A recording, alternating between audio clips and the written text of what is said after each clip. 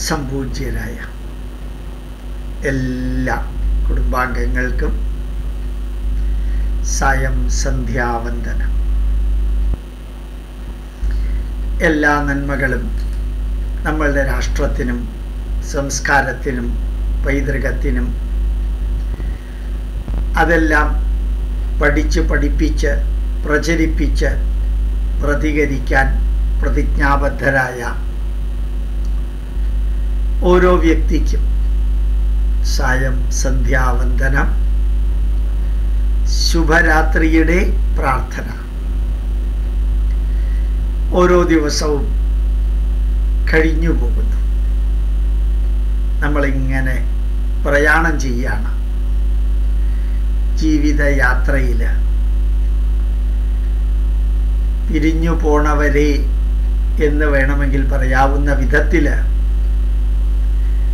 ഇന്നലെ കണ്ട പലരും ഇന്നില്ല, ഇന്ന് കണ്ട പലരും നമ്മൾ ഉൾപ്പെടെ നാളെ ഉണ്ടാവണമെന്നില്ല. ജീവിതം അതു ജീവിതം. പക്ഷെ ഒന്നുറപ്പാണ്, എങ്ങനെ ജീവിക്കണം എന്ന് നമുക്ക് തീരുമാനിക്കാം. എത്ര കാലം ജീവിക്കണമെന്നല്ല, എങ്ങനെ ജീവിക്കണം. ഇന്ന് ഞാനിങ്ങനെ ഉപ്പ്, ബ്ലഡ് പ്രഷർ അതിനെ കൂടി ചേർത്തൊരു മെസ്സേജ് കൊടുത്തിരുന്നു. അതിലൊരാളുടെ കമൻറ്റ്, ധാരാളം പേരുടെ കമൻ്റ് ഉണ്ട്, ഞാൻ എല്ലാ കമൻറ്റുകളും മിക്കവാറും വായിക്കാറുണ്ട്. ഒരാളുടെ കമൻറ്റ്, ഇന്നു വരെ അത് തിന്നരുത്, ഇത് തിന്നരുത്, അത് നോക്കരുത്, ഇത് നോക്കരുത് എന്നൊക്കെ പറഞ്ഞുകൊണ്ട് ഞാൻ ജീവിച്ചു സാറേ. ഇന്നു മുതൽക്ക് ഞാൻ എല്ലാം കുറേശ്ശെ കഴിക്കും. എന്തും വരണത് വരട്ടെ, ഞാൻ തീർച്ചയായിട്ടും ഞാൻ മാറും. എനിക്ക് ആ വരി കേട്ടപ്പോൾ തോന്നി, നമ്മൾ മരണം എന്നുള്ളത് നമുക്കുണ്ടെന്നുള്ളത് മറക്കരുത്. അതേ സമയത്ത് നരകിച്ച് മറിക്കേണ്ടി വരരുത് എന്നുള്ള പ്രാർത്ഥനയും പ്രവർത്തനവും തീർച്ചയായിട്ടും ഉണ്ടാവണം. പക്ഷെ മരണമില്ലാത്ത ഒരവസ്ഥയിലേക്ക് നമുക്ക് ആർക്കും പോകാൻ സാധ്യമല്ല. മരണം ഉണ്ടാവും. അപ്പോൾ സ്വാഭാവികമായിട്ടും ഒരു ചോദ്യമുണ്ട്, ഈ മരുന്നൊക്കെ കഴിക്കുന്നത് നരകിച്ച് മരിക്കാതിരിക്കാനാണ് സാറേ, നമ്മൾ മറ്റുള്ളവർക്ക് ഭാരമാവാതിരിക്കാനാണ്. നമ്മൾ മറ്റുള്ളവർക്ക് ഭാരമാകുന്നില്ലയോ എന്ന് പറഞ്ഞു. ഞാൻ ഇടയ്ക്ക് നിങ്ങളോട് പറയാറുണ്ട്, നന്മകൾ മാത്രം ചെയ്യുന്ന ഒരു മനുഷ്യനാണ് ഉമ്മൻചാണ്ടി. ഇന്ന് അദ്ദേഹം ICUവിൽ തന്നെ ഭയങ്കര ഇൻറ്റൻസീവ് കെയർ യൂണിറ്റിലാണ് ഇന്ന്. നമുക്ക് അറിഞ്ഞുകൂടല്ലോ, നന്മ നിറഞ്ഞവനാണെങ്കിലും നന്മ നിറഞ്ഞ രീതിയിൽ ജീവിക്കുന്നവനാണെങ്കിലും. പ്രൊഫസർ ടി ടെമ്പിൾ ടട്ട്ലർ എന്ന് പറയുന്ന ഒരാളുണ്ട്, ക്ലീവ്ലാൻഡ് യൂണിവേഴ്സിറ്റിയിലെ പ്രൊഫസറാണ്. ത്യാഗരാജ കൃതികളിലാണ്, സംഗീതത്തിലാണ് അദ്ദേഹം ഡോക്ടറേറ്റ് എടുത്തിരിക്കുന്നത്. അദ്ദേഹം 1-2 പ്രാവശ്യം എൻ്റെ വീട്ടിലേക്ക് പാപ്പനംകോട് തിരുവനന്തപുരത്ത് വന്നിട്ടുണ്ട്.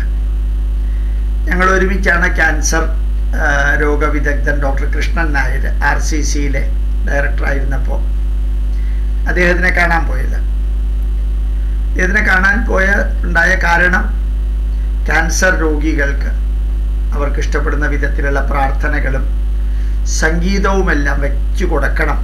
പിന്നെ വേണമെങ്കിൽ പരീക്ഷണാർത്ഥം കുറച്ച് മ്യൂസിക്കൽ സിസ്റ്റം ഞങ്ങൾ സ്പോൺസർ ചെയ്യാമെന്ന് അദ്ദേഹം പറയാനാണ് ഞങ്ങൾ ഒരുമിച്ച് പോയത്. വേദമന്ത്രം ഇഷ്ടപ്പെടുന്നവർക്ക് വേദമന്ത്രം വെച്ച് കൊടുക്കാൻ ഡോക്ടർ ജോർജ് എന്ന് പറയുന്ന ന്യൂയോർക്ക് യൂണിവേഴ്സിറ്റിയിലെ കാർഡിയാക് സർജനാണ്. അദ്ദേഹത്തിനെ എനിക്ക് നല്ലോണം അറിയാം. ഞാനവിടെ നമ്മളുടെ സമ്മേളനം നടക്കുമ്പോൾ എൻ്റെ കയ്യിലുള്ള മുഴുവൻ വേദത്തിൻ്റെ CDയും അദ്ദേഹം മേടിച്ചുകൊണ്ട് പോയി. ഒരു 10-100 CD ഉണ്ടായിരുന്നു വേദത്തിൻ്റെ, അതൊക്കെ അദ്ദേഹം മേടിച്ചുകൊണ്ട് പോയി. അദ്ദേഹത്തിൻ്റെ ആശുപത്രിയിലെ രോഗികൾക്ക് വെച്ച് കൊടുക്കാനായിരുന്നു അന്ന്. അപ്പോൾ ഈ ടെമ്പിൾ ടട്ട്ലർ എന്ന് പറയുന്ന സംഗീത ചികിത്സയിലൂടെ എന്തെല്ലാം തരത്തിലുള്ള രോഗങ്ങൾ മാറ്റാമെന്നുള്ളതിൻ്റെ പരീക്ഷണം നടത്തിയിട്ടാണ് PhD കിട്ടിയതുമെല്ലാം. ആ മനുഷ്യൻ മരിച്ചത് ക്യാൻസർ വന്നിട്ടാണ്. അപ്പോൾ നമുക്ക് അറിഞ്ഞുകൂടാ ഇതെല്ലാം. ഡോക്ടർ സാംബശിവൻ വേദം പഠിച്ചിട്ടുണ്ട്, ന്യൂറോ സർജനാണ്. അദ്ദേഹം മരിച്ചത് ബ്രെയിനിൻ്റെ ബ്ലഡ് ബ്ലോക്ക് ആയിട്ടാണ്. ബ്രെയിൻ വലിയ ബ്ലോക്ക് വന്നു, ഹാർട്ടിലല്ല ബ്രെയിനിൽ. അപ്പോൾ നമ്മളെങ്ങനെ മരിക്കുന്നുള്ളൂ എന്ന് പറഞ്ഞൂടെ, എത്ര മരുന്ന് കഴിച്ചാലും മരിച്ചില്ല. അതെല്ലാം നമ്മൾ അറിഞ്ഞിരിക്കണം. നമുക്കെന്താ ചെയ്യാൻ പറ്റുക? ലാസ്റ്റ് മിനിറ്റ് വരെ ശരീരം വേറൊരാളുടെ ആശ്രയത്തിന്, നമ്മുടെ അലക്സാണ്ടർ ജേക്കബ് പറഞ്ഞ മാതിരി പരാശ്രയമില്ലാതെ മരിക്കണം, മരണം വരെ ഇരിക്കണം. അത് പ്രാർത്ഥിക്കാം, പ്രവർത്തിക്കാം, അതിൽ കൂടുതലൊന്നും സാധിക്കില്ല. പക്ഷെ ഒന്നും തിന്നാതിരിക്കുക എന്ന് പറഞ്ഞു കഴിഞ്ഞാൽ നമ്മൾ പേടിച്ച് പേടിച്ച് പേടിച്ച്. ഇപ്പം യഥാർത്ഥത്തിൽ ഞാൻ വിഷയം മാറി ഇങ്ങനെ പോവല്ല. ഈ ജീവിതത്തിൽ നമുക്ക് സന്തോഷിക്കണ്ടേ, സുഖിക്കണ്ടേ? ആ സന്തോഷവും സുഖത്തിനും വേണ്ടിയല്ലേ ഈ ഭാഗവതം എഴുതിയിരിക്കുന്നത്, 18 പുരാണങ്ങൾ എഴുതിയിരിക്കുന്നത്. രാമായണത്തിൽ കണ്ടതിൽ നിന്ന് നമുക്ക് ദുഃഖം ഉണ്ടാക്കുന്ന, നമുക്ക് വേദന ഉണ്ടാക്കുന്ന, നമുക്ക് നെഗറ്റീവ് ഉണ്ടാക്കുന്നത് എടുക്കാതിരിക്കാൻ വേണ്ടിയല്ലേ രാമായണം എഴുതിയിരിക്കുന്നത്. നമുക്ക് സന്തോഷം ഉണ്ടാക്കുന്ന, സുഖം ഉണ്ടാക്കുന്ന അനുഭൂതികളും അനുഭവങ്ങളും മനസ്സിലാക്കാൻ വേണ്ടിയിട്ടല്ലേ രാമായണവും മഹാഭാരതവും ഒക്കെ എഴുതിയിരിക്കുന്നത്. ഇതിൽ കൂടുതലും നെഗറ്റീവുകൾ എഴുതാൻ കാരണം ഇതൊക്കെയാണ് ജീവിതത്തിലെ നെഗറ്റീവുകൾ എന്ന് നമ്മളെ അറിയിക്കാനല്ലേ. അല്ലെങ്കിൽ പിന്നെ എന്തിനാ നെഗറ്റീവുകൾ എഴുതുന്നത്? നമ്മൾ അനുഭവിക്കുന്നുണ്ടല്ലോ, പിന്നെ എന്തിനാ രാമായണത്തിലെ നെഗറ്റീവ് വായിക്കുന്നത്? എത്ര വലിയവനും, സീത മഹാലക്ഷ്മിയുടെ അവതാരമാണെങ്കിലും മഹാവിഷ്ണുവിൻ്റെ അവതാരം ശ്രീരാമനാണെങ്കിലും എന്തെല്ലാം ആണെങ്കിലും എല്ലാവർക്കും ജീവിതത്തിൽ ദുഃഖമുണ്ട്. അതൊക്കെ താം തിദിക്ഷസ്വ ഭാരത, അതൊക്കെ അഭിമുഖീകരിക്കാൻ നമ്മൾ മനസ്സിൽ തയ്യാറാകണം. ഒരു കോടതിയിലേക്ക് നമ്മൾ പോകേണ്ടി വരികയാണെങ്കിൽ കോടതിയിലുള്ളതൊക്കെ നമ്മൾ അഭിമുഖീകരിക്കണ്ടേ? ഞാൻ പലപ്പോഴും എൻ്റെ അനിയൻ്റെ കാര്യം ചിന്തിക്കാറുണ്ട്. അവന് ശരിക്കും റെസ്റ്റ് ഇല്ലാത്തത് ഞായറാഴ്ചയാണ്. അവൻ പറയാനുള്ളത് തിങ്കളാഴ്ച മുതൽ ശനിയാഴ്ച വരെ ഈ നമ്മുടെ അദ്ദേഹത്തിൻ്റെ ഫാക്ടറിയിൽ സ്പൈസസിൻ്റെ പ്രോഡക്റ്റ് ഉണ്ടാക്കുക, കച്ചവടം നടത്തുക, പൈസ മേടിക്കുക, ഓരോ കടകളിലേക്ക് അത് എത്തിക്കുക. എന്തൊരു രസമാണെന്നറിയാം. ഞായറാഴ്ച ഒരു പണിയില്ല, എന്തൊരു കഷ്ടമാണെന്നറിയാം. അതുകൊണ്ട് എന്തെങ്കിലും ചെയ്തിട്ട് ഞായറാഴ്ച തീർക്കണം. അപ്പോൾ നമ്മൾ ആ ജോലി ചെയ്യുന്നത് ആസ്വദിക്കുകയാണ്. ജോലി ആസ്വദിക്കുക, സന്തോഷിക്കുക, സുഖിക്കുക. ഇങ്ങനെ നമ്മളുടെ ജീവിതത്തിൽ ഓരോ ദിവസം അത് നമുക്ക് വേണ്ടി മാത്രം സെൽഫിഷായിട്ട് ചെയ്യാതെ. ഇപ്പം ഭഗവാൻ കൃഷ്ണൻ പറയുന്നു, ഈ ലോകത്തിൽ ഈ 3 തരത്തിലുള്ള സുഖം, അത് നമ്മുടെ ഇഷ്ടമനുസരിച്ചിട്ട് 3 തരമാണ് കേട്ടോ. നമ്മൾ വിലയിരുത്തുന്ന 3 തരമല്ല. ചിലർക്ക് താമസിക സുഖമാണ് ഇഷ്ടം. അപ്പോൾ അത് വേണോ വേണ്ടയോ എന്നുള്ളത് തീരുമാനിക്കുന്നത് അവനാണ്. അല്ല പൂര വെള്ളം അടിച്ച് പോയി കിടക്കാം, അത് അയാൾക്ക് അതാണ് സുഖമെങ്കിൽ അതിൽ നിന്ന് മാറണം എന്ന് വേണമെങ്കിൽ ഉപദേശിക്കാം, മാർഗദർശനം ചെയ്യാം. പക്ഷെ അത് തെറ്റാണെന്ന് കൃഷ്ണൻ പറഞ്ഞിട്ടില്ല. രാജസീക സുഖം കഴിഞ്ഞ ദിവസം പറഞ്ഞിരിക്കുന്നത് ഞാൻ ഇന്ന് ആലോചിച്ചപ്പോഴത്തേക്ക് എനിക്ക് സത്യത്തിൽ എന്ത് ഗംഭീരമായിട്ടാണ് പറഞ്ഞിരിക്കുന്നത്. വിഷയ കഴിഞ്ഞ ദിവസം പറഞ്ഞിരിക്കുന്നത് 38ാമത്തെ ശ്ലോകം. എന്തൊരു അർത്ഥമാണ് അതിന്, സന്ദേശമാണ്. വിഷയ ഇന്ദ്രിയ സംയോഗാത് യത്തദഗ്രേ അമൃത ഉപമം. ഈ ചെവി, കണ്ണ്, മൂക്ക്, നാക്ക്, ത്വക്ക്, ഇതും വിഷയങ്ങളുമായിട്ട് ഇങ്ങനെ ചേർന്ന് ചേർന്ന് ചേർന്ന് പ്രവർത്തനം ആരംഭിക്കുന്ന സമയത്ത് ഭയങ്കര സന്തോഷമാണ്. കുറെ കഴിയുമ്പോൾ പരിണാമേ വിഷമിവ തത് സുഖം രാജസം. സത്യമല്ലേ? നല്ലൊരു യുദ്ധം. ആ യുദ്ധത്തിൽ നമ്മുടെ റഷ്യയും ഉക്രൈനും തമ്മിലുള്ള യുദ്ധമാണ്. തുടക്കത്തിൽ റഷ്യ വിജയിച്ചു. ഇതിപ്പോൾ 1 വർഷം കഴിഞ്ഞു. അവിടുത്തെ പട്ടാളക്കാർക്കും ഇവിടുത്തെ പട്ടാളക്കാർക്കും എങ്ങനെയെങ്കിലും ഇതൊന്ന് അവസാനിച്ചാൽ മതി എന്നായി. രാജ്യത്തിലെ ജനതയ്ക്കും ഇത് എങ്ങനെയെങ്കിലും ഒന്ന് അവസാനിച്ചാൽ മതി എന്നായി. ആദ്യമൊക്കെ റഷ്യ വിജയിച്ചു. റഷ്യ ഭയങ്കര ഗംഭീരമായിട്ട് ആഘോഷിക്കുന്നു. ഇതൊക്കെ മറ്റേവർ ദുഃഖിക്കുന്നു, ചിലപ്പോൾ അവരും സന്തോഷിക്കുന്നു. പക്ഷേ ദിവസങ്ങൾ കഴിയുമ്പോൾ രാജസികമായ വിജയത്തിൻ്റെ, വെല്ലുവിളിയുടെ, കൊല്ലലിൻ്റെ, ചാവലിൻ്റെ, വെപ്പൺ, യുദ്ധത്തിൻ്റെ എന്താ പറയുക, ആയുധങ്ങളുടെ പാച്ചിലും എല്ലാം കൂടി ചെന്ന് മരിക്കുന്നതാരാ? ഉക്രൈനിലെ ഭരണാധികാരികളും അല്ല, റഷ്യയിലെ ഭരണാധികാരികളും ഇല്ല, സാധാരണക്കാർ. ആയിരക്കണക്കിന് സ്ത്രീകളുടെ ഭർത്താക്കന്മാര്, ആയിരക്കണക്കിന് കുട്ടികളുടെ അച്ഛന്മാര്, അവരല്ലേ മരിക്കണേ. അപ്പൊ അവർക്കൊക്കെ ആ യുദ്ധക്കളത്തിൽ ഇരിക്കുന്ന പട്ടാളക്കാരുടെ ഭാര്യമാർക്കും മക്കൾക്കുള്ള അവസ്ഥ എന്തായിരിക്കും? ഓരോ ദിവസവും വെറുതെ കണ്ണടച്ചൊന്ന് ചിന്തിച്ചു നോക്കാം. നമുക്ക് വറി ചെയ്യാനല്ല, എന്നാലും ചിന്തിക്കാൻ. അപ്പൊ ഇത് രാഷ്ട്രത്തിന് വേണ്ടി ത്യാഗം ചെയ്തു എന്നൊക്കെ പറയാം. നമ്മളെ കഴിഞ്ഞ പ്രാവശ്യം നമ്മൾ തൃപ്പൂണിത്തുറയില്, കഴിഞ്ഞ മുമ്പിലത്തെ പ്രാവശ്യം കൊറോണയ്ക്ക് മുമ്പ് ഒരു വലിയ പ്രഭാഷണം വെച്ചപ്പോൾ തൃപ്പൂണിത്തുറയിൽ നിന്നൊരാൾ മരിക്കുകയുണ്ടായിരുന്നു. നമ്മുടെ ബോർഡറിൽ വെച്ച് അദ്ദേഹത്തിൻ്റെ ഭാര്യയ്ക്ക് ഒരു മെമൻറ്റോ ഒക്കെ കൊടുത്ത് അഭിനന്ദിച്ചു. ഭാര്യ, അമ്മ, മകനൊക്കെ ചെറിയ കുട്ടികളാണ്. പക്ഷെ ആ സ്ത്രീയുടെ മുഖത്ത് ഒന്ന് കാണേണ്ടിരുന്നു, ഇടി വെട്ടിയ മാതിരി ഉണ്ടായിരുന്നു.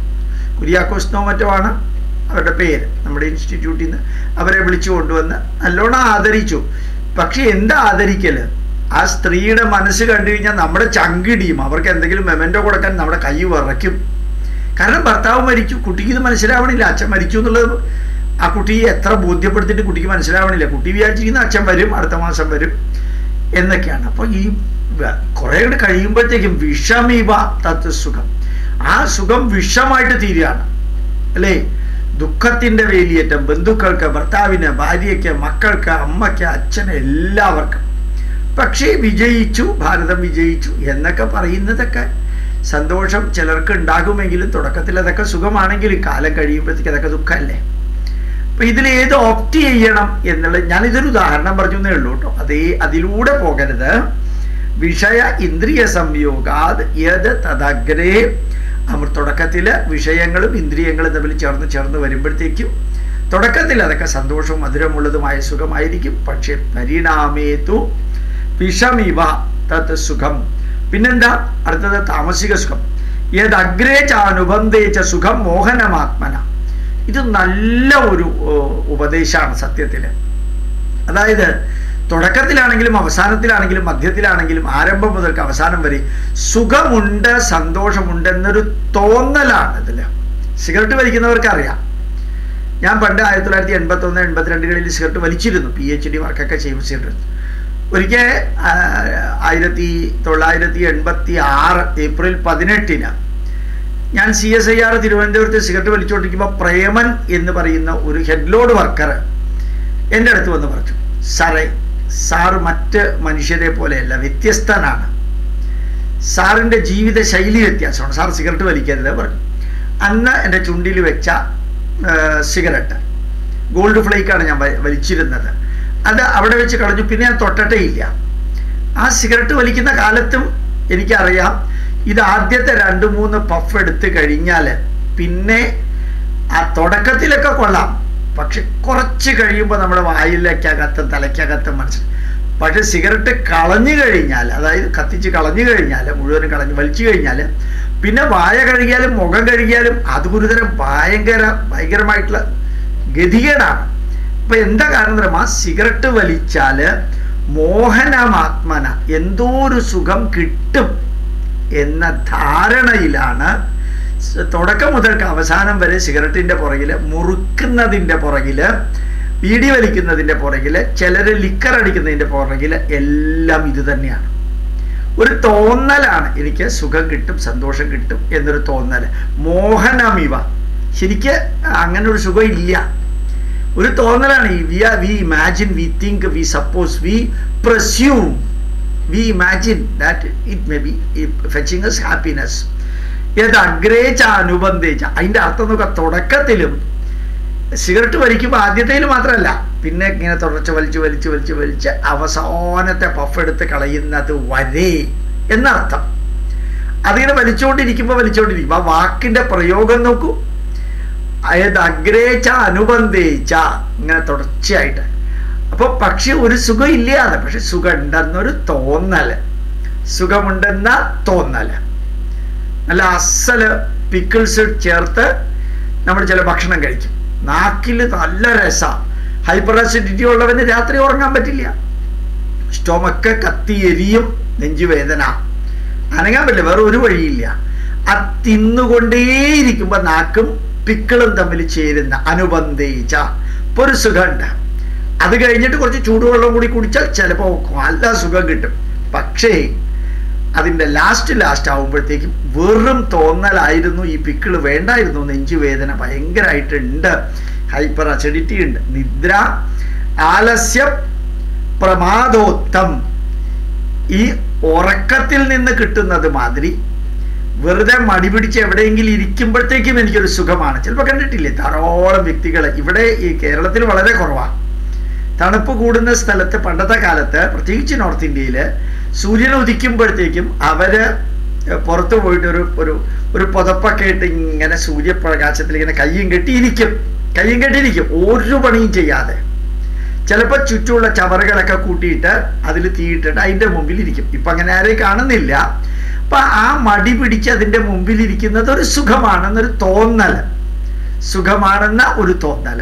നിദ്ര രാവിലെ 5:30 എഴുന്നേൽക്കുന്നതിന് പകരം 6, കുറച്ചു നേരം കൂടി കിടക്കാം, 7, കുറച്ചു നേരം കൂടി കിടക്കാം. ഇന്നിപ്പോൾ ധൃതി എന്താ, ഞായറാഴ്ചയല്ലേ, 8. ആ കിടക്കുന്നതിലൊരു സുഖമുണ്ടെന്ന തോന്നൽ, നിദ്ര. ആലസ്യം, മടി പിടിച്ച് കുത്തി എവിടെയെങ്കിലൊക്കെ ഇരിക്കുന്നത് ഒരു സുഖമാണെന്ന തോന്നൽ. പ്രമാദം, ഈ സിഗരറ്റ് വലിക്കുമ്പോൾ കിട്ടുന്ന ഒരു എക്സൈറ്റ്മെന്റ് കുറച്ചു നേരത്തേക്ക്, അത് പ്രമാദ ഉത്തം. ആ പ്രമാദോത്തം ഒരു എക്സൈറ്റ്മെന്റ്. താമസമുദാഹൃതം. നല്ല രീതിയിൽ ചിന്തിച്ചാൽ ഇതിൻ്റെ അർത്ഥം കിട്ടുള്ളൂ.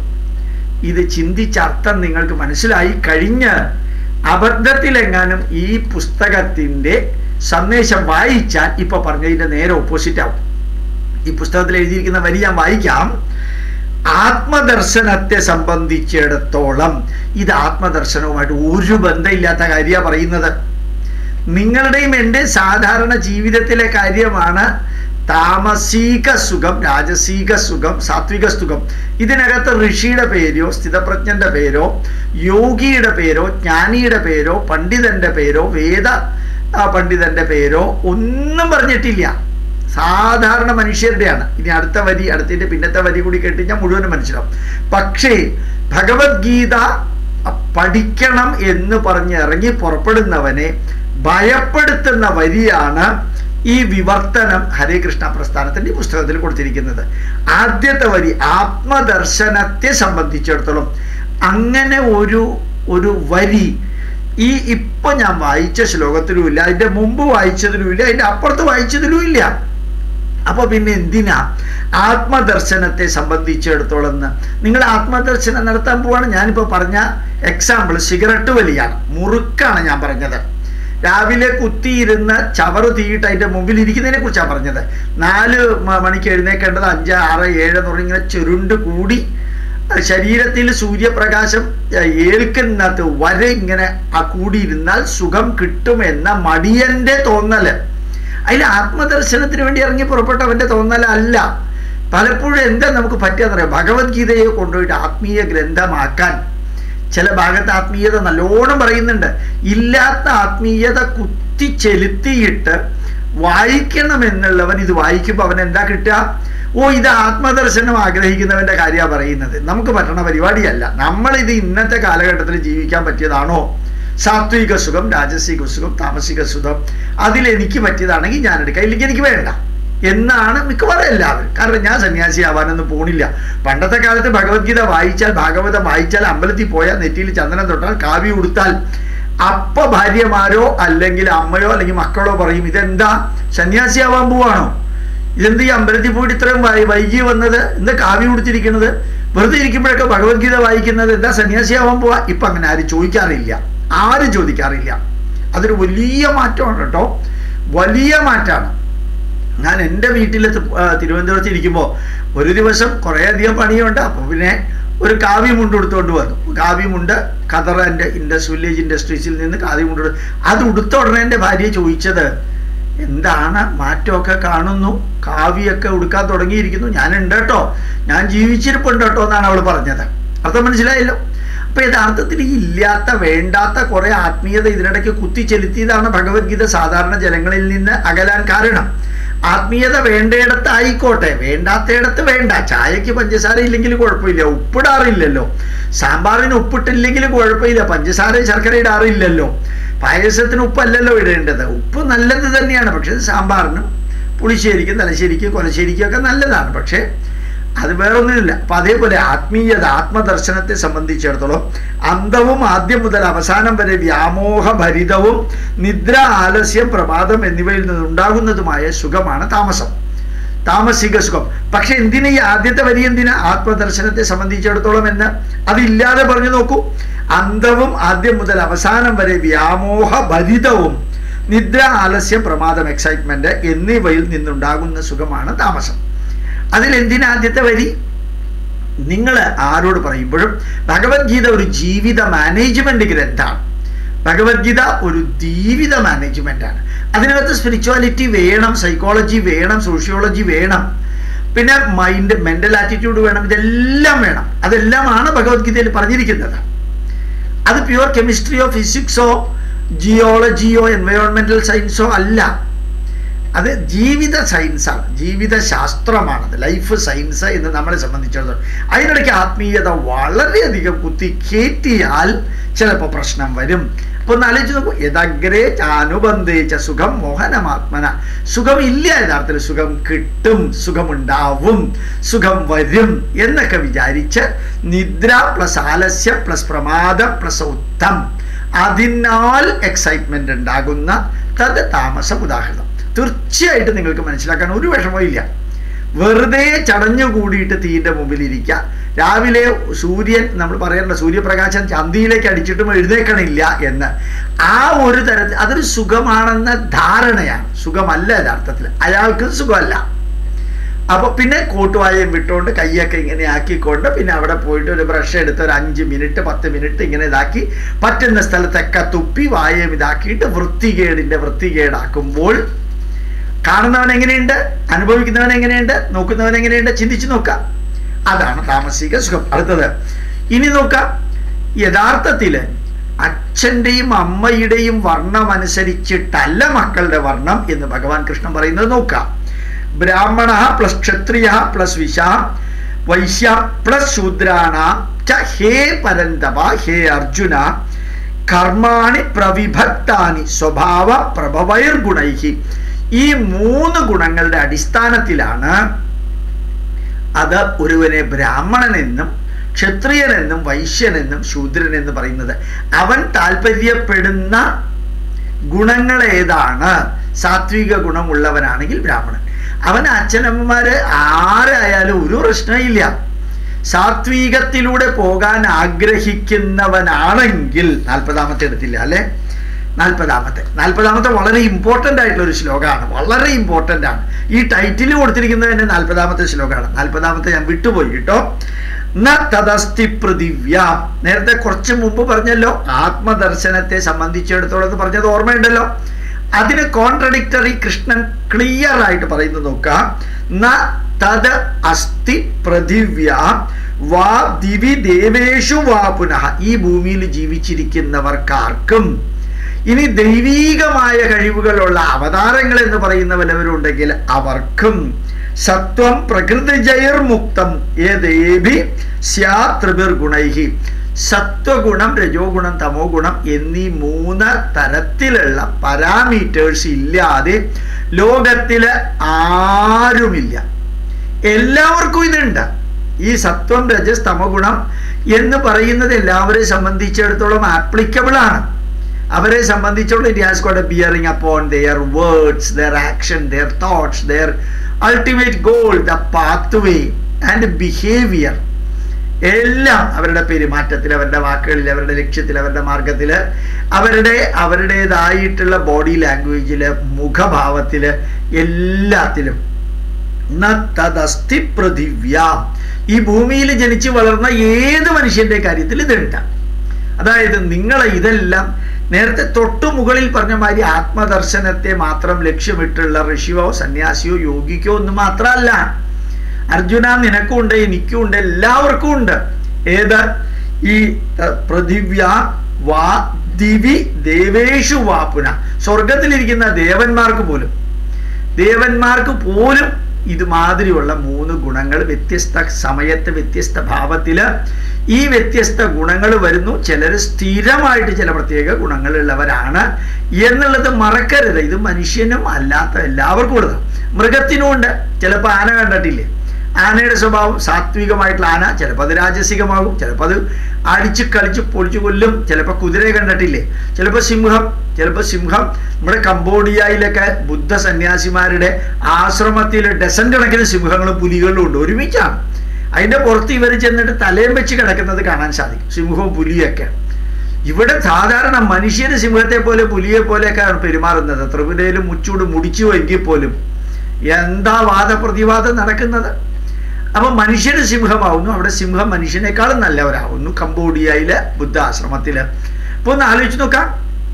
ഇപ്പൊ ഭൂമിയിൽ ജീവിക്കുന്നവരുടെ കാര്യമാണ്. ഇനി നമ്മൾ ദേവേന്ദ്രയുടെ അച്ഛൻ മുത്തുപട്ടർ വന്നാലും ഞാൻ അത് ചെയ്യില്ല എന്ന് പറയുന്നില്ലേ. ഇപ്പൊ ദേവന്മാർക്ക് പോലും ഇതേമാതിരിയുള്ള ക്യാരക്ടർ ഉണ്ട്. ദൈവിക ഗുണമുള്ളവർക്കും അവതാരങ്ങൾക്കും ഒക്കെ ഇതേമാതിരിയുള്ള ഗുണദോഷങ്ങളുണ്ട്. സീത നഷ്ടപ്പെട്ടപ്പോൾ ശ്രീരാമൻ ദുഃഖിച്ചില്ലേ? സത്വം പ്രകൃതിചൈർമുക്തം യദേബി സ്യാദ് ത്രിഭിർഗുണൈഹി. അപ്പൊ അതിന്റെ യഥാർത്ഥത്തിൽ ഈ ഭൂമിയിലെ ഉപരിഗ്രഹ വ്യൂഹങ്ങളിൽ ദേവന്മാർക്കിടയിലോ പ്രകൃതിജങ്ങളായ ഈ 3 ഗുണങ്ങളിൽ നിന്ന് മുക്തനായിട്ട് യാതൊരു ജീവനും ഇല്ല. എല്ലാവർക്കും ഇതുണ്ട്. അപ്പൊ നമ്മൾ ഇതൊക്കെ സന്യാസിമാർക്കും ഋഷിമാർക്കും ഒക്കെയാണ്, സർവജ്ഞന്മാർക്കാണ്, യോഗികളാവാൻ പോകുന്നവർക്കാണ്, മോക്ഷത്തിന് വേണ്ടി ഇറങ്ങി പുറപ്പെട്ടവർക്കാണ് എന്നെല്ലാം അറിയാതെയോ അറിഞ്ഞോ ഭഗവത്ഗീത ക്ലാസ് എടുക്കുമ്പോൾ പറയുമ്പോൾ ചില നല്ല സന്യാസിമാരാണെങ്കിൽ അവരുടെ ശിഷ്യന്മാരത് ശരിയായിട്ട് വിചാരിക്കും. ഒരിക്കൽ അത് മനസ്സിനകത്ത് ഇംപ്രസ് ചെയ്ത് പോയാൽ, നമ്മുടെ മാതാമൃതാനന്ദമയുടെ അടുത്ത് വളരെ അടുത്ത 1-2 ശിഷ്യന്മാർ പറഞ്ഞു എന്നാണ് ഞാൻ കേട്ടത്. ഞാൻ ഈ അടുത്ത കാലത്ത് പോയപ്പോൾ കേട്ടതാണ്. അമ്മേ, മറ്റ് എന്താ പറയുക, ആത്മീയ നേതാക്കന്മാരുടെ ഹാളിൽ നല്ല സൈലൻ്റ്, ഞാനിത് പറഞ്ഞിട്ടുണ്ട്, പിന്നെ ഞാൻ പറഞ്ഞിട്ടുണ്ട്, നല്ല സൈലൻ്റ് ആത്മീയത തികഞ്ഞു വരുമ്പോൾ എന്തൊരു ശാന്തമായിട്ടുള്ള സ്പിരിച്വൽ വൈബ്രേഷനാണ്, സൈലൻ്റ് ആണ്. അപ്പോൾ ഉടനെ അമ്മ പറഞ്ഞത്, മക്കളെ ഇവിടെ അങ്ങനെയൊന്നും വേണ്ട, ഇവിടെ അവർ ചിരിച്ച് സന്തോഷിച്ച് ആഹ്ലാദിച്ച് പരസ്പരം അവർ കാര്യങ്ങൾ പറഞ്ഞ് അഭിപ്രായങ്ങളൊക്കെ പറഞ്ഞ് നല്ല രീതിയിൽ കീർത്തനങ്ങൾ ചെയ്യും. നമുക്കിവിടെ സൈലൻസ് ഒന്നും വേണ്ട, ശ്മശാന മൂകതയൊന്നും നമുക്ക് വേണ്ട. അതാണ് കറക്റ്റ് എന്നാണ് ഞാൻ പറയുന്നത്. അതാണ് കറക്റ്റ്. ഇന്ന് ഞാൻ യഥാർത്ഥത്തിൽ ഒരു സന്ദേശം കൊടുത്തിരുന്നു. എന്താ സന്ദേശം കൊടുത്തറിയാമോ? ശരിക്കും ജഗ്ഗി വാസുദേവൻ്റെ ഈശാസ്വാമിയുടെ എത്രയാ സന്ദേശങ്ങൾ ഇങ്ങനെ നമ്മുടെ ഫേസ് പേജിലൊക്കെ ഇങ്ങനെ നിരന്തരം വരുന്നത്. അത് ഒരു 2 മിനിറ്റ് 4 മിനിറ്റ് കണ്ടു കഴിഞ്ഞാൽ ഇങ്ങനെ വന്നുകൊണ്ടേയിരിക്കുന്നു. ഞാൻ ഇന്നത്തെ ഒരു പോസ്റ്റിലിട്ടു, എന്തുകൊണ്ട് സായിബാബയുടെ ഭക്തന്മാർക്ക് ഇതുമാതിരി ഇട്ടൂടാ, അമ്മയുടെ ഭക്തന്മാർക്ക് ഇട്ടൂടാ, ശ്രീ രവിശങ്കറിൻ്റെ അദ്ദേഹത്തിൻ്റെ ശിഷ്യന്മാർക്ക് ഇത് ഇട്ടൂടാ, ഗുരുജിയുടെ ശിഷ്യന്മാർക്ക് ഇട്ടൂടാ. അപ്പോൾ ഈ സായിബാബയുടെ ഒരു ശിഷ്യൻ കൃഷ്ണമൂർത്തിയോട് പറഞ്ഞത് എന്താ അറിയാമോ? ഞങ്ങൾ ഇതുവരെയും ഈ ഭജന, ഈ പ്രാർത്ഥന, ഈ ആരതി, ഈ ആരാധന അതിൽ മാത്രം മുഴുകിയിരുന്നു. ഇതാണ് കറക്റ്റ്. സ്വാമിയുടെ സന്ദേശം ലോകം മുഴുവൻ എത്താൻ സോഷ്യൽ മീഡിയ ഉണ്ട്, അതാരും ചെയ്യുന്നില്ല. അങ്ങനെ ചെയ്യണമെന്ന് ഞങ്ങൾക്ക് പറഞ്ഞു തരാൻ ആരുമില്ല. ഇപ്പോൾ വേറൊരാൾ പറഞ്ഞു തരുമ്പോഴാണ് സത്യമാണല്ലോ എന്ന് മനസ്സിലായത്. അപ്പം യഥാർത്ഥത്തിൽ നമ്മളുടെ എല്ലാവരുടെയും ജീവിതത്തിൽ 3 ഗുണങ്ങളും എല്ലാവർക്കും ഉണ്ട്. പല രീതിയിൽ, പല സമയത്ത്, പല സ്ഥലത്ത് വെച്ച് പല വ്യക്തികൾക്ക് പലത് പ്രൊജക്റ്റ് ചെയ്യപ്പെടുന്നു, വേറെ ചിലത് റിജക്റ്റ് ചെയ്യപ്പെടുന്നു, ചിലത് പ്രൊജക്റ്റ് ചെയ്യപ്പെടുന്നു, ചിലത് റിജക്റ്റ്. അപ്പം നമ്മളിൽ തന്നെ സ്ഥിരമായിട്ട് ഒരാൾ സാത്വികനാവണമെന്നില്ല, സ്ഥിരമായിട്ട് ഒരാൾ രാജസികനാവണമെന്നില്ല, ഈവൻ സ്ഥിരമായിട്ട് ഒരാൾ താമസികനാവണമെന്നില്ല. മിക്സ്ഡ് ആയിട്ടാണ്. തിരുവനന്തപുരത്ത് പണ്ട് ഒരു സന്യാസി ഉണ്ടായിരുന്നു, ഇപ്പം ഇല്ല അദ്ദേഹം ഞാൻ പേര് പറയുന്നത് ശരിയല്ല, അതുകൊണ്ട് പറയണില്ല. അദ്ദേഹത്തിൻ്റെ പൂർവാശ്രമത്തിൽ അദ്ദേഹം ഒരു കൊള്ളക്കാരനായിരുന്നു. വളരെ വലിയൊരു ആശ്രമമാണ് തിരുവനന്തപുരത്തുള്ളത്. പിന്നെ തെറ്റായിട്ട് നിങ്ങളൊന്നും ധരിക്കല്ലേ. നിങ്ങൾ എത്ര ധരിച്ചാലും എത്ര ചിന്തിച്ചാലും നിങ്ങൾക്ക് ആളുടെ ഉത്തരം കിട്ടില്ല, പേര് കിട്ടില്ല, ഉറപ്പ്. നമുക്ക് ചിന്തിക്കാൻ പോലും പറ്റില്ല ഇയാൾ അങ്ങനെ ആയിരുന്നോ എന്ന്. അപ്പോൾ പിന്നെ അപ്പം അദ്ദേഹം താമസിക പ്രകൃതനായിരുന്നു പൂർവാശ്രമത്തിൽ. പിന്നീട് അദ്ദേഹം സാത്വികനായി, ഗംഭീരനായി, വലിയൊരു ആശ്രമമാണ്. നല്ല അദ്ദേഹം മരിച്ചിട്ട് കാലം കുറേ ആയിട്ടോ, സമാധിയായിട്ട് കാലം കുറേ. അപ്പോൾ യഥാർത്ഥത്തിൽ തദസ്തി പൃഥിവ്യാം, ഭൂമിയിലോ ആകാശത്തിലോ സ്വർഗത്തിലോ എവിടെ നിങ്ങൾ നോക്കിയാലും അവതാരങ്ങളോ മറ്റാരും ആവട്ടെ, ഈ 3 പാരാമീറ്റേഴ്സ്, അതായത് സത്വരജസ് തമോ ഗുണങ്ങൾ ഇല്ലാത്തവരാരും ഇല്ല അർജുന. ഇതാണ് യഥാർത്ഥത്തിൽ കൃഷ്ണൻ പറയുന്നത്. കൃഷ്ണൻ എത്ര മാനുഷിക മൂല്യങ്ങൾ മനുഷ്യന്റെ അടിത്തറ സ്പർശിച്ച് മനസ്സിലാക്കിയ വ്യക്തിയാണെന്ന് നോക്കാം. പക്ഷെ അതിനിടയ്ക്ക് ചില ഗുരുക്കന്മാർ ചേറി കൺഫ്യൂഷൻ ഉണ്ടാക്കുന്ന കമന്റുകൾ കൊടുക്കുമ്പോഴാണ് പ്രശ്നം വരുന്നത്. ഇപ്പൊ 40-ാമത്തെ വായിച്ചു, എല്ലാവർക്കും ഉണ്ട്. അടുത്ത നോക്കാം. നമ്മൾ കുറച്ച് മുമ്പ് പറഞ്ഞതാണ്, ബ്രാഹ്മണ പ്ലസ് ക്ഷത്രിയ പ്ലസ് വൈശ്യ പ്ലസ് ശൂദ്രാണാം ച ഹേ പരന്തവ കർമാണി പ്രവിഭക്താനി സ്വഭാവ പ്രഭവൈർഗുണൈഹി. കർമാണി പ്രവിഭക്താനി, ആ കർമ്മങ്ങളുടെ ക്ലാസിഫിക്കേഷൻ അനുസരിച്ചാണ് സ്വഭാവ പ്രഭവൈഹി, സ്വഭാവത്തിൻ്റെ പ്രഭാവം കൊണ്ട്, സ്വഭാവത്തിൻ്റെ പ്രഭാവം വളരെ ക്ലിയർ ആണല്ലോ ഇല്ലേ? സ്വഭാവത്തിൻ്റെ ചൈതന്യം കൊണ്ട്, സ്വഭാവത്തിൻ്റെ മഹത്വം കൊണ്ട്, അല്ലെങ്കിൽ സ്വഭാവത്തിൻ്റെ പ്രത്യേകത കൊണ്ട്, അല്ലെങ്കിൽ സ്വഭാവത്തിൻ്റെ സ്വാധീനം കൊണ്ട്, ഏത് വേണമെങ്കിലും നമുക്ക് ഉപയോഗിക്കാം. സ്വഭാവ പ്രഭവൈർഹി ഗുണൈഹി പ്രവിഭക്താനി. യഥാർത്ഥത്തിൽ ബ്രാഹ്മണ, ക്ഷത്രിയ, വൈശ്യ, ശൂദ്രൻ ഇവരെല്ലാവരെയും ക്ലാസിഫൈ ചെയ്തിരിക്കുന്നത് അവരുടെ കർമ്മമണ്ഡലത്തിലെ കർമ്മം പ്ലസ് ലക്ഷ്യം പ്ലസ് മാർഗം പ്ലസ് കർമ്മബലം പ്ലസ് കർമ്മ പ്രതിഫലം, ഇതിനെയൊക്കെ ഈ മൂന്നെണ്ണത്തിൽ ഏതിൽ പെടുത്താം എന്നുള്ളത് അനുസരിച്ചിട്ടാണ്. നമുക്ക് ദ്രോണാചാര്യര് ബ്രാഹ്മണനായിരുന്നു, വിപ്ര എന്ന് തന്നെയാണ് ദുര്യോധനൻ ദ്രോണാചാര്യരെ പറഞ്ഞിരിക്കുന്നത്. പക്ഷെ അദ്ദേഹം യുദ്ധകളത്തിൽ വന്ന ക്ഷത്രിയനായി മാറിയതാണ്. കൗശികൻ എന്ന രാജാവായിരുന്നു, കൗശികൻ എന്ന രാജാവായിരുന്നു യഥാർത്ഥത്തിൽ വിശ്വാമിത്രൻ. തപസ് ചെയ്ത് അദ്ദേഹം വിശ്വാമിത്രനായി മാറി. അപ്പോൾ ഒരു രാജാവ് ക്ഷത്രിയൻ വിശ്വാമിത്രനായി മാറി. നിങ്ങളിവിടെ NT രാമറാവുവും ചന്ദ്രബാബു നായിഡു ഒക്കെ ബനിയ എന്ന കാറ്റഗറി ആണെന്ന് തോന്നുന്നു കേട്ടോ, കൃത്യമായിട്ട് എനിക്ക് അറിഞ്ഞുകൂടാ. പക്ഷെ അവര് ഹിമാലയത്തിൽ നിന്ന് കുറെ സന്യാസിമാർ വന്നിട്ട് അവരെ ക്ഷത്രിയരാക്കി മാറ്റാൻ യാഗമൊക്കെ നടത്തി. എനിക്കറിയാം, നല്ലോണം അറിയാവുന്നതാണ്. അപ്പോൾ ക്ഷത്രിയരാക്കി മാറ്റാനുള്ള യാഗമൊക്കെ തുടങ്ങി കുറെ കഴിഞ്ഞപ്പോൾ ആരൊക്കെയോ വിളിച്ചു പറയുന്നുണ്ടായിരുന്നു ഈ ചീഫ് പ്രീസ്റ്റ് വേദപണ്ഡിതന്മാരെ. എന്താ അറിയോ വിളിച്ചു പറഞ്ഞത്? ഇവരുടെ മോറൽ സൈഡ് സീറോ ആണ്. കള്ളത്തരം ഭയങ്കരമായിട്ടുണ്ട്, പിന്നെ വ്യഭിചാരം വേറെ ഉണ്ട്. അങ്ങനെ മോറൽ സൈഡ് തീരെയില്ല, ധാർമ്മികതയില്ല. ഭാരതത്തിലെ രാജാക്കന്മാർക്ക് ഉണ്ടായിരിക്കേണ്ട ഒരു ഗുണങ്ങളും ഇവർക്ക് ഇല്ലാത്തത് കൊണ്ട് നിങ്ങൾ നല്ലോണം ആലോചിച്ചിട്ടേ ഇവരെ ക്ഷത്രിയ പദവിയിലേക്ക് എത്തിക്കാൻ പറ്റുള്ളൂ ഇല്ലയോ എന്ന് ചിന്തിക്കാൻ പാടുള്ളൂ എന്ന് പറഞ്ഞു.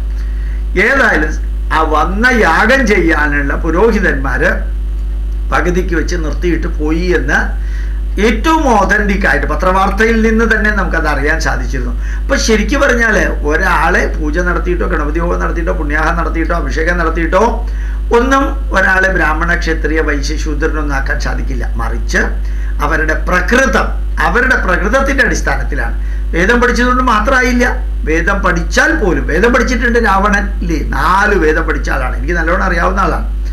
മാത്രമല്ല 6 വേദാംഗവും പഠിച്ച പാർട്ടിയാണ്. പക്ഷെ എവിടെയുണ്ട് പാർട്ടി? അർത്ഥം മനസ്സിലായല്ലോ. കുംഭകർണനും തർക്കമില്ലാത്ത വിധത്തിൽ ഈശ്വരനെ പ്രത്യക്ഷപ്പെടുത്ത പാർട്ടിയാണ്. എങ്ങനെയുണ്ട് ഓരോരുത്തരെ? അതുകൊണ്ട് നമ്മൾ നോക്കാനുള്ളത് ബ്രാഹ്മണനായാലും ക്ഷത്രിയനായാലും വൈശ്യനായാലും ശൂദ്രനായാലും അച്ഛനമ്മമാരുടെ വർണ്ണമല്ല മക്കൾക്ക് വരുന്നത്, അച്ഛനമ്മമാരുടെ മക്കളല്ല. ത്രൈഗുണ്യ വിഷയാവേദ നിസ്ത്രൈഗുണ്യോ ഭവാർദ്ധന എന്ന് പറയുന്നത് ഒരു സ്ഥലത്ത് ഭഗവാൻ പറയുന്നു. ചാതുർവർണ്ണ്യം മയാ സൃഷ്ടം ഗുണകർമ്മ വിഭാഗശഃ എന്ന് അവിടെയും പറയുന്നു, ഇവിടെയും പറയുന്നു. കർമ്മ ഗുണ വിഭാഗശഃ, ഇവിടെ പ്രവിഭക്താനി, വിഭാഗശഃ അവിടെ പ്രവിഭക്താനി. ആ ചെയ്യുന്ന പ്രവൃത്തിയുടെ ഗുണദോഷങ്ങൾ അനുസരിച്ച് ആ ചെയ്യുന്ന പ്രവൃത്തിയുടെ ഗുണം, പ്രവൃത്തിയുടെ റിസൾട്ട്, പ്രവൃത്തിയുടെ റിവാർഡ് ഇത് സാത്വികമാണോ രാജസികമാണോ താമസികമാണോ എന്ന അടിസ്ഥാനത്തിലാണ് ഇവര് ബ്രാഹ്മണരോ ക്ഷത്രിയരോ വൈശ്യരോ ആകുന്നത്. ഇത് അംബേദ്കർക്ക് പോലും തെറ്റിദ്ധാരണ ഉണ്ടാക്കി. ആ തെറ്റിദ്ധാരണ മാറ്റാൻ ഗാന്ധിജി ശ്രമിച്ചതേയില്ല. ഗാന്ധിജി നമ്മുടെ ശരിക്കും പറഞ്ഞു കഴിഞ്ഞാൽ സ്വാമിജി പറഞ്ഞ മാതിരി തന്നെ, ഉദിത് ചൈതന്യ പറഞ്ഞ മാതിരി ഭഗവത്ഗീത എന്താണെന്ന് മനസ്സിലാക്കണമെങ്കിൽ മഹാത്മാഗാന്ധിയുടെ ഭഗവത്ഗീത വ്യാഖ്യാനം വായിക്കാൻ പറഞ്ഞു. ഭഗവത്ഗീത വ്യാഖ്യാനം മഹാത്മാഗാന്ധിയുടെ വായിച്ചാൽ ഇന്ത്യക്കാരൻ കുത്തുവാള എടുക്കും, ഒരു സംശയമില്ല. മഹാത്മാഗാന്ധി മഹാത്മാവോ അല്ലയോ എന്നുള്ളത് വേറെ പ്രശ്നം. ഭഗവത്ഗീത വ്യാഖ്യാനിച്ചത് അദ്ദേഹത്തിന് വേണ്ടിയിട്ടാണ്. അദ്ദേഹം ചെയ്യുന്ന എല്ലാ രാഷ്ട്രത്തെ ഒറ്റിക്കൊടുക്കലിനെ ന്യായീകരിക്കാനാണ് ഭഗവത്ഗീത. ഭഗവത്ഗീതയിൽ ഈ ചവിട്ടുകൊള്ളാനും അടിമകളായിട്ട് ജീവിക്കാനും നശിക്കാനും സ്വയം ഇംഗ്ലീഷുകാരൻ്റെ എന്താ പറയുക, അവന് ചവിട്ടി കയറാൻ പുറം കാണിച്ചു കൊടുക്കുന്ന ലെവലിലേക്ക് താഴാനൊന്നും പറഞ്ഞിട്ടില്ല, ഒരിക്കലും പറഞ്ഞിട്ടില്ല ഭഗവത്ഗീതയിൽ. തസ്മാത് ഉത്തിഷ്ഠ കൗന്ദേയ യുദ്ധായ കൃതനിശ്ചയ സ്വധർമ്മം അഭിജാവേക്ഷ നവികം വിദുമഹതി ധർമാധി യുദ്ധാശ്രയോന്യ ക്ഷത്രിയസ്യ ന വിദ്യതേ യുദ്ധായ യുദ്ധ്യസ്വ വിഗതജ്വര. യുദ്ധത്തിന് വേണ്ടി യുദ്ധം ചെയ്യാൻ പറഞ്ഞ മഹാത്മാഗാന്ധി സൗത്ത് പോളിൽ കിടക്കുമ്പോൾ ഭഗവാൻ കൃഷ്ണൻ നോർത്ത് പോളിലാണ് കിടക്കുന്നത്. ഇവരൊക്കെ എഴുതിയിരിക്കുന്ന ഭഗവത്ഗീത വായിച്ചാൽ നമ്മൾ കുത്തുവാള എടുക്കും. ഇത്രയും കാലം കുത്തുവാള എടുക്കാൻ കാരണവും ഇവരെയൊക്കെ ആരാധിച്ചതും ഇവരൊക്കെ പറഞ്ഞിരിക്കുന്നതാണ് യഥാർത്ഥത്തിൽ ഭാരതീയ പൈതൃകമെന്ന് ധരിച്ചതുമാണ്. ഇവിടെ എന്ത് കൃത്യമായിട്ട് ബ്രാഹ്മണനും ക്ഷത്രിയനും വൈശ്യനും ശൂദ്രനും ഇതൊന്നും ജന്മം കൊണ്ടുമല്ല, ഈവൻ കർമ്മത്തിന്റെ പ്രകൃതി കൊണ്ട് അവിടെയും പറഞ്ഞിരിക്കുന്നത് അത് തന്നെയാണ്. ചാതുർവർണ്ണ്യം മയാ സൃഷ്ടം ഗുണകർമ്മ വിഭാഗശ തസ്യ കർത്താരം തസ്യ അകർത്താരമപി മാം എന്ന് കൃഷ്ണൻ പറഞ്ഞു. എന്താ അതിന്റെ അർത്ഥം? ഒരു ബ്രാഹ്മണനായിട്ട് ജനിച്ചവൻ അയാൾ ക്ഷത്രിയന്റെ വർക്ക് ചെയ്താൽ അയാളുടെ വർണ്ണം മാറി, അയാൾ ക്ഷത്രിയനായി. ക്ഷത്രിയൻ ശൂദ്രന്റെ വർക്ക് ചെയ്താൽ അയാൾ ശൂദ്രനായി. അകർത്താരമപി മാം. പിന്നെ തിരിച്ചു വന്നു കഴിഞ്ഞാൽ അയാൾ ക്ഷത്രിയനാവും.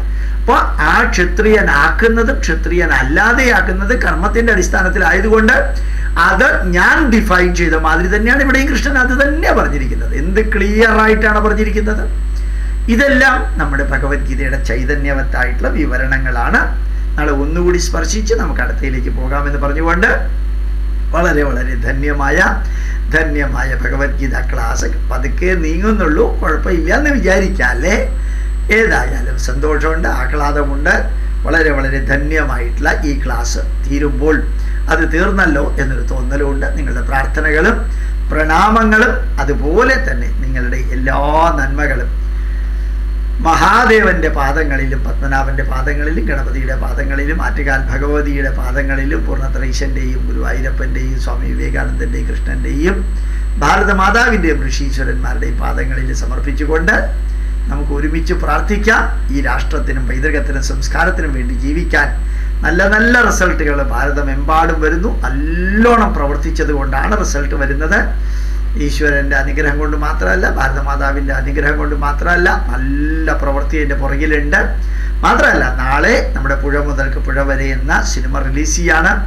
100ഓളം തിയേറ്ററുകളിൽ നാളെ തന്നെ കാണിക്കുന്നുണ്ടാവും. അത് വളരെ ഗംഭീരമായിരുന്നു. ജന്മഭൂമിയിൽ ലിസ്റ്റ് കൊടുത്തിട്ടുണ്ട്. ഞാൻ എൻ്റെ ഫേസ്ബുക്കിലും അതിൻ്റെ ലിസ്റ്റ് കൊടുത്തിട്ടുണ്ട്. നമ്മളെല്ലാവരുടെയും കർത്തവ്യമാണ് അത് വാൻ വിജയമാക്കാം. ഹിന്ദുക്കൾ പൈസ കൊടുത്ത് ഹിന്ദുവായി മാറിയവനെ കൊണ്ട് ഉണ്ടാക്കിയതാണ്. അതുകൊണ്ട് ശ്രദ്ധിക്കുക. വളരെ വളരെ നല്ല രീതിയിൽ അത് വിജയിപ്പിക്കാൻ നമ്മുടെ ഉത്തരവാദിത്തമുണ്ട് എന്നുകൂടി അറിയിച്ചുകൊണ്ട് ദീർഘ ആയുരാരോഗ്യ ഐശ്വര്യാണാം അഭിവൃദ്ധിരസ്തു ഉത്തരോത്തരാഭിവൃദ്ധിരസ്തു ഇതി അഹം പ്രാർത്ഥയാമി. എല്ലാ നന്മകളും ഉണ്ടാവട്ടെ എന്ന് പ്രാർത്ഥിക്കുന്നു. അതിനുവേണ്ടി പ്രവർത്തിക്കുന്നു. ഓരോ നിമിഷവും അത് തന്നെ ജീവിത ലക്ഷ്യവും മാർഗവുമായിട്ട് മുമ്പോട്ട് പോകുന്നു. നിങ്ങൾക്ക് ഗോപാലകൃഷ്ണൻ എന്നൊരു വ്യക്തിയെ അല്ല, നമ്മുടെ രാഷ്ട്രത്തെയും നമ്മുടെ പൈതൃകത്തെയുമാണ് നോക്കേണ്ടത് എന്ന് പറഞ്ഞുകൊണ്ട് സർവ്വതും കൃഷ്ണാർപ്പണമസ്തു, കൃഷ്ണ സന്ദേശാർപ്പണമസ്തു. പ്രണാമം പ്രണാമം പ്രണാമം.